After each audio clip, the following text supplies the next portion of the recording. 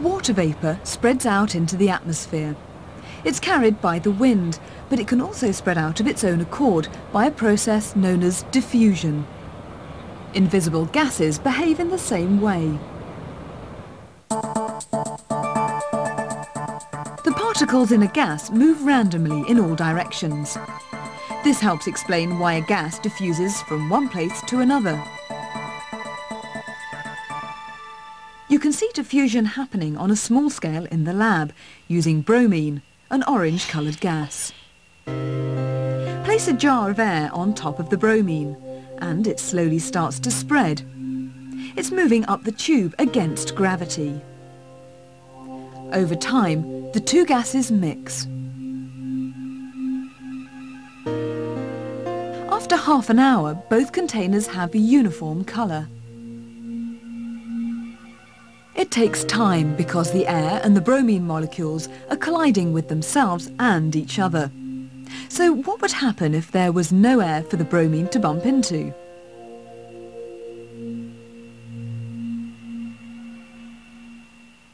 All the air has been removed from this apparatus, apart from the flask containing bromine, which is isolated by a tap. Open the tap and it spreads immediately. Watch again.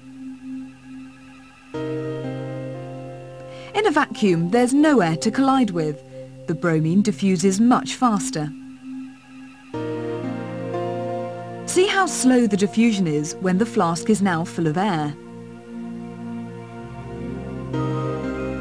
It takes several minutes to get just this far. This simple setup can be used to compare the rate at which different gases diffuse into air. Nitrogen dioxide gas on the left is similar in colour to bromine on the right, but bromine molecules are much heavier.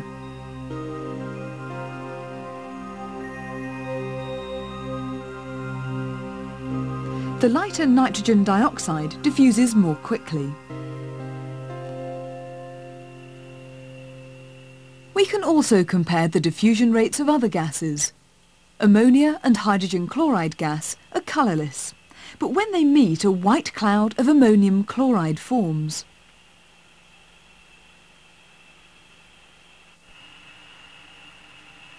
A piece of cotton wool soaked in concentrated ammonia solution provides ammonia gas.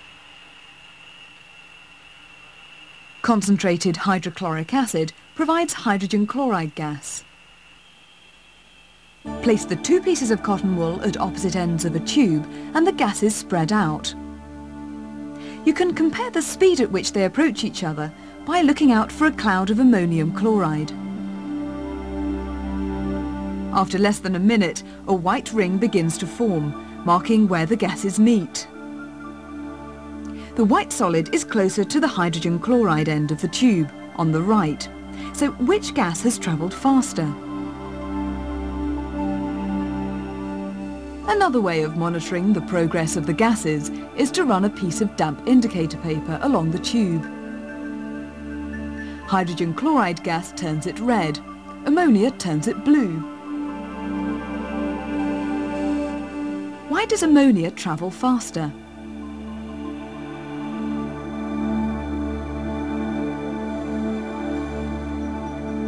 Diffusion also happens in liquids. Drop potassium permanganate crystals into water and they begin to dissolve. The purple solution then spreads out. It diffuses through the water. These three tubes containing water are immersed in baths at different temperatures: 0, 20 and 70 degrees Celsius.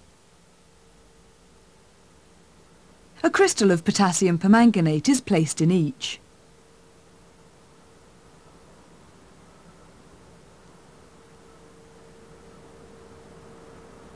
After 10 minutes, diffusion in the hot water is almost complete.